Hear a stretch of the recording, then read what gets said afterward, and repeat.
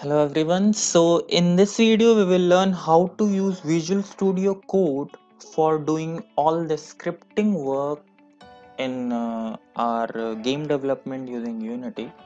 So why I'm recommending Visual Studio Code is because Visual Studio Code is just a small and fast code editor.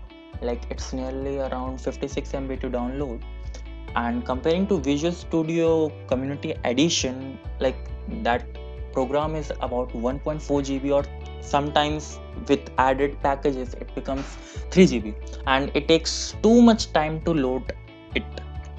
So we'll go through step by step process how to do this thing. So first of all, what you have to do, you just open any of the browser and just search out code.visualstudio.com. According to your OS, what you need to do is just check out OS and get your package downloaded. Like mine is Windows, so I'll directly click on download for Windows. It will take us to another page, and within some moments our download should begin, and here we can see. So actually I had already downloaded it and installed it, so that's a simple process you can do by yourself. So I'm discarding this download. If you want to download, you just have to keep it, or most of the time it won't ask you even that thing, but I'm discarding. Okay, so I have downloaded it and installed it. That's a really simple process. You guys can do that thing. Okay, so when you open it up, it should look something like this. Okay, something like this.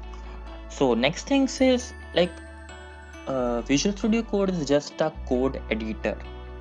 Code editor means where you can edit code, but specifically here we are going to deal with C#. So we have to add some packages.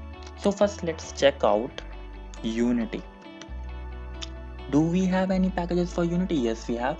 Like we have debuggers for Unity, so we'll install it. We will have Unity tools. Okay, it seems promising, so we install it. We have Unity code snippet, we install it. Okay, so like I'm installing those things, but there are reasons why I'm installing, like code snippets. Okay, code snippets basically helps you to get the suggestions. Like if there is a project, okay, we'll understand the thing in practically. Okay, so first let's install all that thing, and second is in which language we are going to code, that is C#. So is there any package for C#? Yeah, there is a package, and it's already installed, so I don't have to install it. Okay, in the way we have made our Visual Studio Code ready to handle all the scripting work, but I have to tell my Unity application that bhai, you should use that thing na, Unity code. So what we'll do, we'll open any of the project. You can make changes in any of the project, and that will be reflected in all other projects. You go to edit, preferences, and check out external tools. Here if you find Visual Studio Code option here, you are really lucky. If you don't find, there is no problem, you can browse that thing. Okay, so to make this process even more simpler, so it's already here. If you don't find that thing in browser, so what you do, you just go to start menu and check out Visual Studio Code. Right click on that thing, open file location. Okay, we have the file location now. We'll click on here and we'll copy this path. Like there's no need of this thing, so just paste that path here, press enter. It should open where Visual Studio Code is. You just click on that and open that thing, and it will load up this thing with Visual Studio Code. It will take time. Okay, it's done. Now whenever, okay, close that thing. Whenever we will launch our script here, it will now open Visual Studio Code, and you can yourself see how fast it's loading up.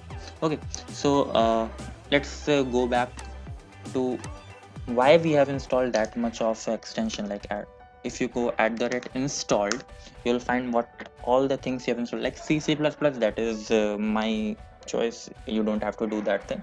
So C sharp, why we have installed C sharp? Because whatever we are writing, it is in C sharp language. So the the Visual Code Studio Code must know and must check whatever we are writing is syntactically correct. So for that it has to use some libraries now. So that is inside this C sharp package. Second thing is debugger for Unity. You guys are programmers, you know what a debugger does. You just, whenever you want to debug the program, the debugger for Unity is there for you. Second is a Unity code snippet. So what you do in Unity code snippet, like I know that there is a function which starts with on.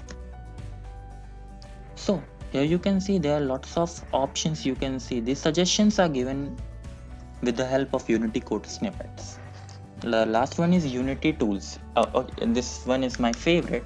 Like you downloaded one script and you have a doubt like, hey, what does this mono behavior means? You just have to click on this thing and press Control and single quote button. It will directly redirect you to the Unity docs with the related word, means the documentation search specifically with this word. Okay, so that will really help you out. And with this, I hope you understood each and every step. And just for another thing, that if you see any pop-ups right here, you just install all those pop-ups. They are basically the extra dependencies that is needed. You don't have to be confused. You just install each and everything. Okay, whatever pop-ups come this side.